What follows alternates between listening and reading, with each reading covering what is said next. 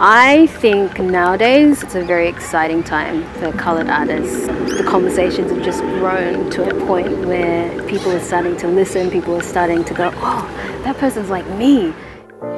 Rest assured, in the shadows we will find a place where you and I reside. The rest of the world can watch while we take flight.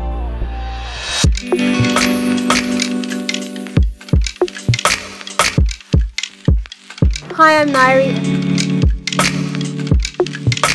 I grew up in Papua New Guinea, born in a little town called Lae, and then when I was 9 months I moved to New Zealand. My upbringing was generally very Papua New Guinean, but in the sense of my parents had gotten a Western education, had quite a privileged upbringing because of that, so they were able to put us through international school. So we were very fortunate. Quite a mishmash of a upbringing, I would say, because we didn't quite grow up in the village and we didn't quite grow up in a Western country. We kind of grew up in this strange little microcosm of two cultures trying to come together.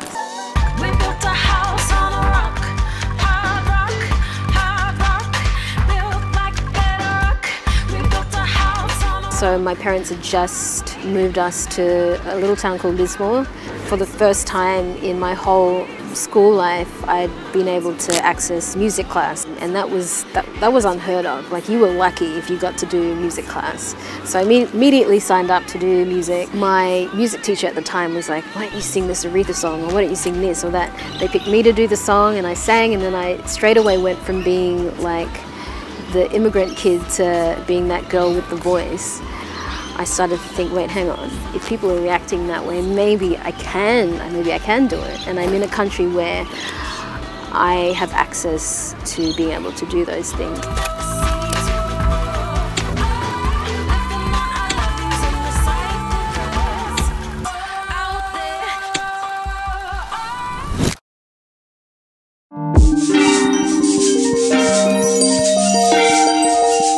I know that you said before you're from Papua New Guinea, so do you think that it was, or do you think it is still hard to be like somebody of colour to try and like get into the industry and music-wise?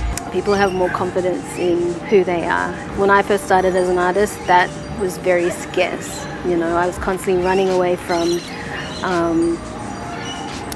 not because I was embarrassed of being Papua New Guinean, it was just every time people found out that I was Papua New Guinean, they'd put me in a box immediately.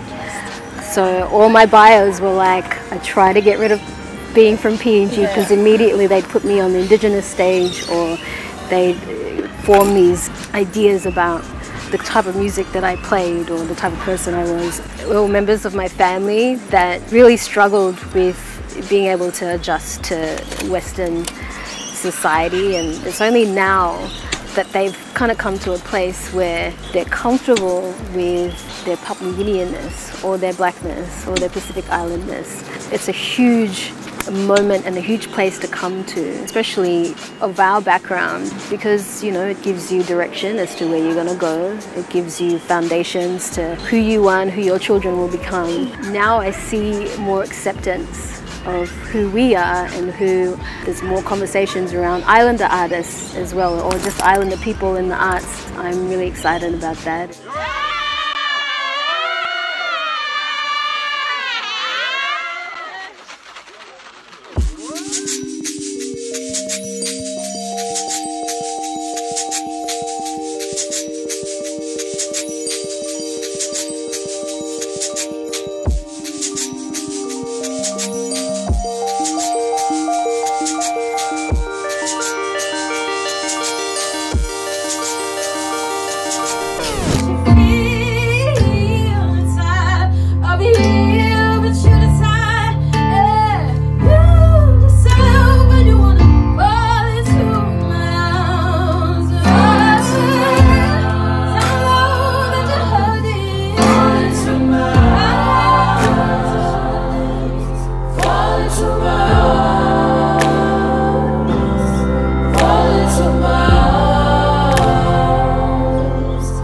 For people in those kind of situations, I think you've just got to respect the process and to know that this life is full of seasons. So it's just a season. Learn as much as you can from that position. Like, everyone has the ability to find freedom within their constraints. Really listen out to whatever you want to call it, the universe or God or whatever is trying to tell you.